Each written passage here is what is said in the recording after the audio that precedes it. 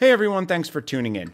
At the Digital Arts Experience, our preferred video conferencing service is Google Meet. We like it because of its simplicity and it's integrated with a lot of tools that we already use.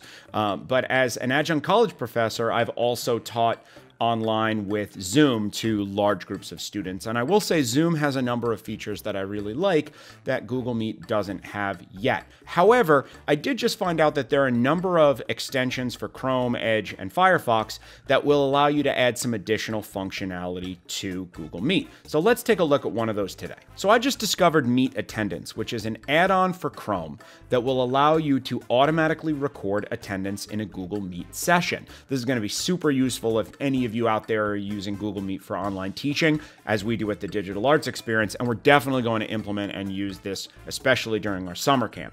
Now, the one thing about this plugin is it only works for Chrome currently. There isn't an add-on for Edge or Firefox yet, but I do think that's coming. But at any rate, all you would need to do is go to the Chrome Web Store and search for Meet Attendance, and all you would need to do is add this to Chrome, and that's this little icon up on the top right here. This is my Meet Attendance icon.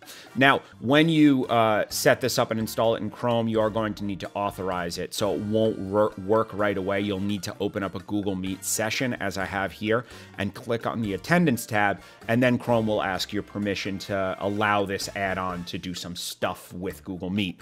Totally fine. You just need to do that in order for this to work properly. But essentially, in my attendance list over here, I now have a third option. Before it was just people in chat. Now I have this third little clipboard that is my attendance list. And just to show you how this works, I'm going to copy this link and I'm going to join from another browser window.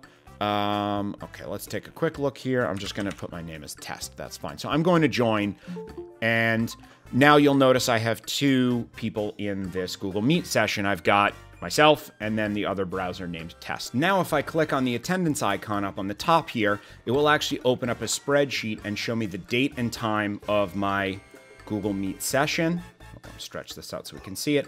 It shows me the link that I used for this session, and it shows me everyone in attendance.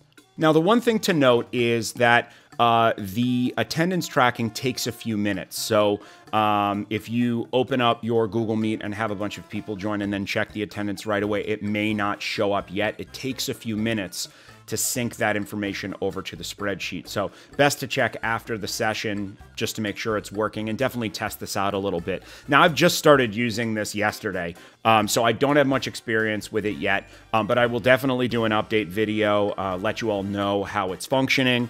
So far, it seems to work fine. It's a little quirky, but it seems to work okay. But if I find out anything, I will certainly share that. And if you try this out and you have a good or bad experience, leave a comment and let me know. So that's all I've got for you today. As always, hit that subscribe button. We release new tech tips every weekday at noon, as well as 2 live stream projects every weekday at 10 and 2. And check out the DAE.com for our list of online workshops and private lessons. And if you have an idea for a tech tip you'd like to see me make, throw it in the comments and I'll do my best. Thanks and have a great day.